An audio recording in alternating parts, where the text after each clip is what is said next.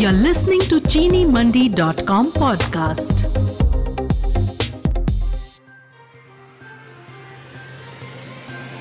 Low output delay in imports lead to sugar shortage in Philippines.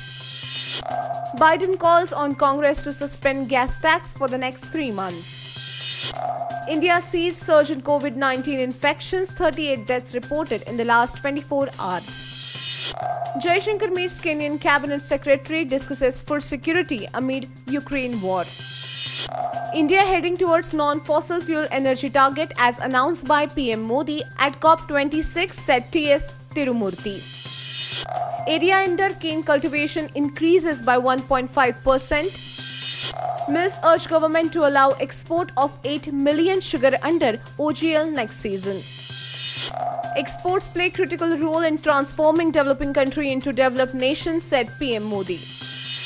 To read more stories, please visit ChiniMandi.com and don't forget to subscribe our channel by pressing the bell icon.